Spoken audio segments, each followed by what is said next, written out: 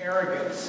The fact is that it's God's word that breaks in to say something, as opposed to one person actually being, in essence, innocent and the other guilty. I mean, look at it this way. You have these two characters. They both come up to the temple to pray, literally. I mean, they're walking up a hill.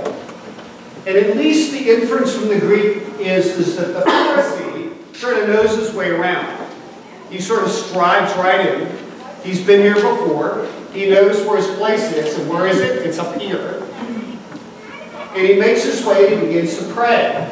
He prays not in the way that would be more acceptable, because you see, in temple worship, almost everybody prayed out loud. And so you didn't want a dominant voice, because I'm praying right here, and if I'm like here, then he's praying right beside me. We're both standing up. And you know, if somebody's loud on one side of you, you can't hear yourself think. So the courtesy was that everybody would speak rather softly, because they were, in fact, praying out loud. That was the posture. It is a new thing, in essence, in the history of spirituality, to think more around, it's all inside of my head and I don't say anything out loud. That's not typically Hebraic. Instead, if you're going to pray, you might quietly ponder, but when you actually step up to talk to God, you literally step up, you are standing, and you're speaking out loud. But because you know that God surrounds everything and is everywhere, you don't need to yell to get his attention, because he's right here. So, but the Pharisee, at least the indicator is probably speaking a little bit more loudly than he should. So he's already calling attention to himself. Everybody knows who he is because of his dress. Sort of like this. If I came in like this, you'd either think I was a bishop or it was Halloween. So people already know who he is. There's a certain level of deference that happens when he walks in. People sort of get out of the way a little bit. He takes his place. He is up front. He begins to pray. Now, here's what begins to happen, though. This is a part of what makes it complicated. To say that this man is a Pharisee already means that he's in great standing in the temple. He's not a man of questionable character, in other words. At least that's what the listener would assume. When Jesus would tell the story and that he's up here and that he's praying, so far they're tracking. Of course, that's exactly what he would do. But then when he begins to indicate that it's subtle, that maybe he's raising his voice a little higher than he should, ooh, that's when people go, he wasn't trained to do that. And then notice, he actually refers to himself 5 times within the course of his very small prayer. Now, no Pharisee would do that. You see, if you're standing up to pray, you're talking to God. You're not talking about yourself. And if you're following the Hebraic pattern, not only are you talking to God, the content of at least the first 5 minutes of your prayer is about God, God's character, who God is, the blessings that God pours out, who he is as magnificent and holy, creator of the universe, all of those things. I mean, that's why, for example, when Jesus teaches his disciples to pray, the first phrase is not about me. It's, our Father who is in heaven, hallowed be your name. In other words, it's about you, your kingdom come. It's not about, in the beginning, my need at all. And so when he begins, sort of jumps in, oh God, I fast twice a week, etc., etc., etc. At this point, people that are around him are kind of going, what's he doing?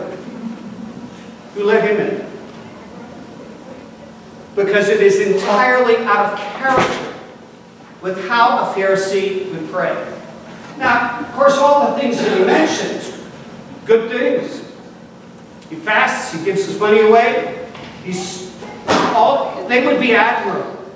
And in fact, the way they're described is a description of him actually being so devout that he goes above and beyond what the law requires of him. So, at least in terms of what he's saying out loud, he's exemplary, a model.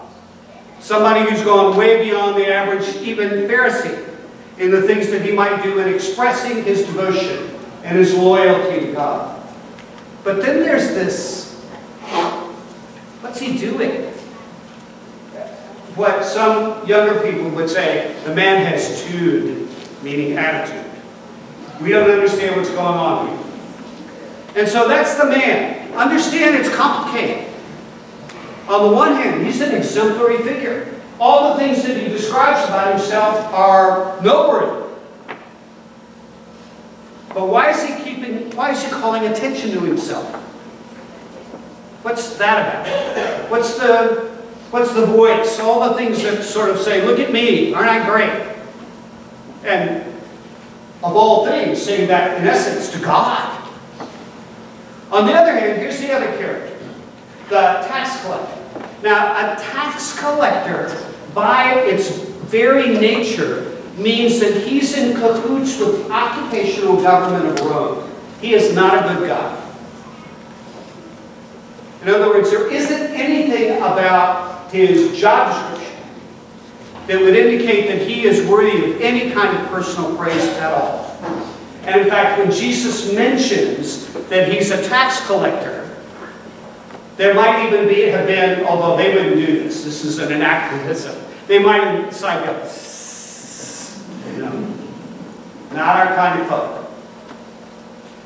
But something unusual happens with the tax collector. And it has everything to do with his own, what we would call self-awareness.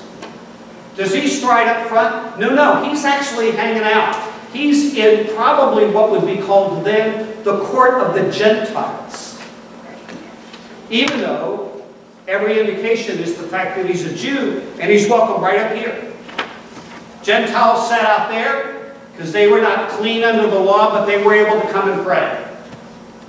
So he's out there someplace. Now that's unusual.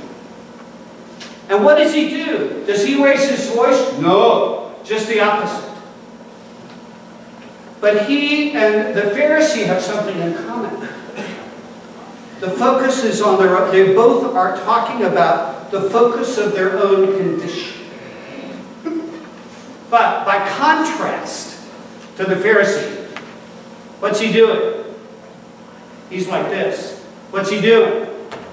He's doing this. And what are his words? God, have mercy on me. What? A sinner.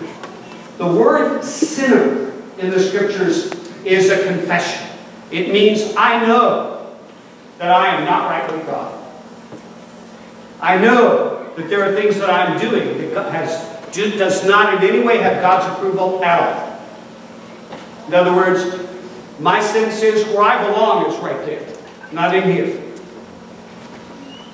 And then, so here we are. There's neither of them would be people that we would make, the hero in some sort of simplistic Christian movie plot. They're both complicated in that sense. So that when Jesus says, that man, speaking about the tax collector, went home justified, that's anathema. Absolutely anathema. In our hyperactive political climate, that would almost be, at least if this kind of attitude were expressed, Jesus saying that either, depending on your political preference, that either Hillary Clinton or Bill Trump was justified before God. Depending on where you are politically, that's a shocker statement. That begins to get at the reaction that some of Jesus' hearers would have had at him saying, who's justified? It's the tax collector, not the Pharisee. Because you see, again, people assume that if I was going to, in some ways, gain God's approval, that has to be acted out in my deeds. And the deeds that the Pharisee shows are exemplary. It's just his attitude that is just way out of line and out of characteristic for a Pharisee. So that's when we have to say, well, then what's Jesus' thing saying in this parable? Because he commends a tax collector. Number one, to commend a tax collector says something really important. That all of us, if we are justified before God, that's the important one. If we are justified before God, are very much, to use a contemporary phrase, we are a mixed bag when it comes to our behavior. In other words, none of us, at least if we're in some relationship with God at all, and our heart's involved, can never take the place of the Pharisee. Even no matter how many tributes we get, plaques in our office that tell us about all the great stuff that we've done. That has nothing to do with whether or not we are gaining God's approval. What matters to God, in the midst of this mixed bag of saint and sinner that is in fact inside all of us, is the fact that I am a debtor to God's mercy. I am never in the position of somehow claiming justification for God's approval in my life. For as Paul writes in Romans, all have sinned and fallen short of the glory of God. That is a common attribute for all of us. And so that in essence, the message of the parable is this comparison stuff. It's just got to stop. If you're somehow justifying yourself based on the misbehavior of someone else, well, if you want to compare them and me, you know, I got it hands down. Jesus says you're playing in the wrong ball field. That it's never about whether I'm better than someone else. If the focus is on God, not me somehow trying to assuage my conscience, because isn't that what we do? It's actually easier, instead of examining your own heart, to focus on the misdeeds of somebody else. And you may be absolutely right in your accurate assessment about somebody else's misdeeds. But what Jesus is trying to say in the parable is, you have missed the point. It's never about comparisons. Never. Because somebody's always going to be better than you. And somebody's always going to be worse than you. If you're talking about the scales of human behavior. Instead, the focus is on my relationship with God. Where do I need God's forgiveness? Where do I need God to break through in my life? Where am I, in fact, a debtor to His mercies? Where do I need to walk into His presence with nothing in my hand that justifies in any way my right to be here? To say, God, it is on you, and unless you offer me your mercy and your justification, I am just sunk. That's the key to vindication. That's the key to God saying, welcome in. It's never a matter of whether or not I am good enough. It's always the act of God's mercy. Always. And for all of us. So that when we get into these tussles, whether we're talking about politics, whether we're talking about family squabbles, whether we're talking about relationships and who did what to whom, I mean, that is the description of the way most of our life gets occupied sometimes. And we also live in an age where the drivenness of the media culture in which we live really robs us of the capacity to have any kind of solitude with which to reflect on what's going on in my own heart. You know as well as I do, it is so easy to come into this service or any other service for that matter, and the whole focus becomes on making sure we do it right.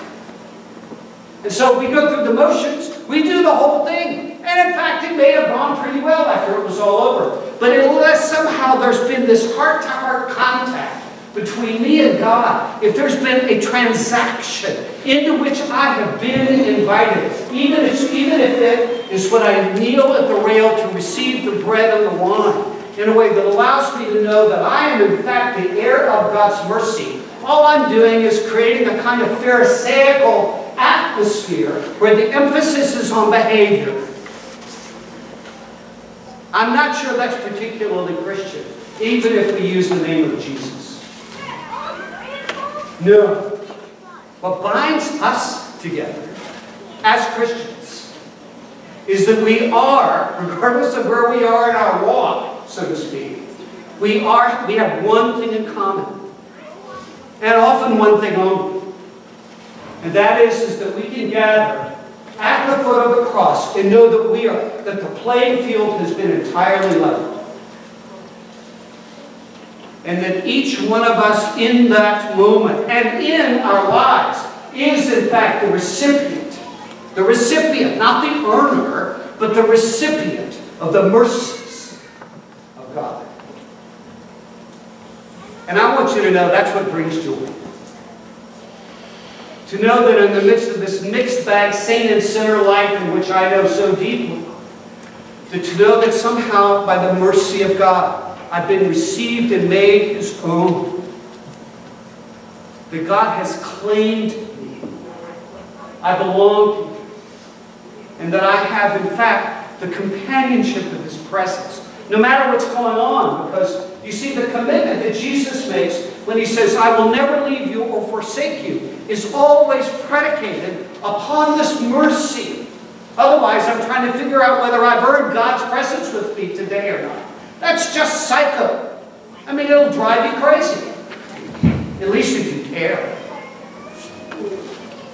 But if I know that I walk in His forgiveness and His mercies, and that I am His, and that He, in fact, has claimed me as His own, so that no matter how many times I fall down, He'll pick me back up. He doesn't give up, in other words. That's a place of profound and deep assurance. That even gets exemplified in the commitments that these are going to make when they come up to make these vows. What's the answer? It is I will? No. It is I will with God's help. Because I need it. You see, that's the place of joy. It's not, well, did you know what so-and-so did? Trying to make myself feel better. That's always scrappy, angry, and tense. No, the place of joy is, I belong. I'm welcome. And it's all based on the mercies of God. All, and always will be based on the mercies of God. So we make room for one another. We make allowances, as Paul writes, for one another because we love each other. Because we are all together objects of His mercy and His love. And it is out of that that we can say, yes, I will, with God's help, make the commitments that I made. And find a way to be the person that God has called me to be in a world that is not interested in mercy, but only interested in justification. Let's be different. And be grateful for the profound mercies of God. Let us pray. Gracious Lord, we who at one level are neither Pharisee or tax collector can, and because of this, come into your presence, open our hearts to you, and know that you do not turn us away, and that we are debtors, profound debtors, and that you love us and receive us and bring to us all of the forgiveness and mercy that we need, and more. So for such lavish love, and for such a deep place of peace, we're grateful, God. We are so grateful. And we thank you that we are yours. For it is in the name of Jesus Christ our Lord that we pray. Amen.